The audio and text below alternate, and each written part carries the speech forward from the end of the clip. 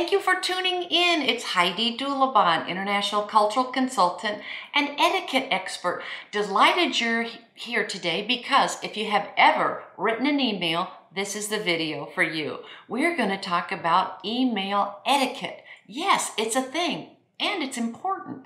So, when was the last time you sent an email? What, about 5 minutes ago? I know that I just did. So, when you composed your email, did you think about etiquette? Did you even think etiquette could be involved in your email? Well, it is, and it should be, and it's important. So it's about being respectful to your reader, to the person or persons you're sending the email to. Everybody's busy, right? Whether this is a business email, if this is a social email. We're all busy. We don't have time to read some, lengthy 2,000 word email. No, keep it short. Be respectful of time. So here is a big tip. It's in the subject line. Everything is in the subject line. In 5 words or less, say what this email is about. Make it important. Say you're in a big yoga group. 25 of you. You get together every day and do this via Zoom or another virtual platform. And you decide you cannot make it tomorrow for whatever reason. So send an email to the leader of the group, cannot make yoga tomorrow. That's enough. And that gives them the heads up. They can open it further if they want to later, or if it's in business and you're sending an email to the project manager, you can just say, my data for Q4, something like that. They know what to expect.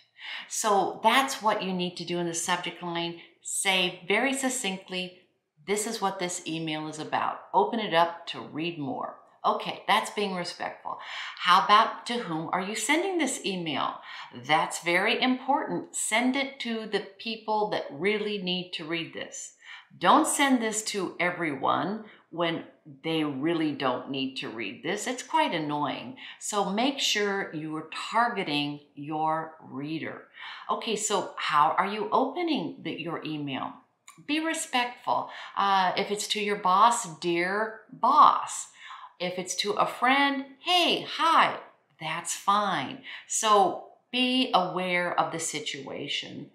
Content of the body, again, let's not make it 2,000 words. Nobody has time, right? You must be repeating yourself, so keep it short and to the point. And then sign off the same way that you started it, respectfully. Kind regards, best regards, something like that in a more formal email. Or cheers, something I personally like to close colleagues and friends. So choose something, but make it appropriate for the situation, because there is email etiquette involved, and I want you to be very good at it because you want to send an email people want to read. If someone sees an email's popped up from you, they're going to say, oh, great, I can't wait to see what they have to say. So make your email something people look forward to and they can't wait to open, not the opposite. Okay, I hope this helps a little bit. Thank you so much for tuning in. Please subscribe to this YouTube channel and drop me a comment. What would you like to talk about? Want to take a deeper dive into email etiquette? We can do it. Okay, thanks everyone. Please be safe. Be respectful in your emails. And as I always say, please be kind. Thank you.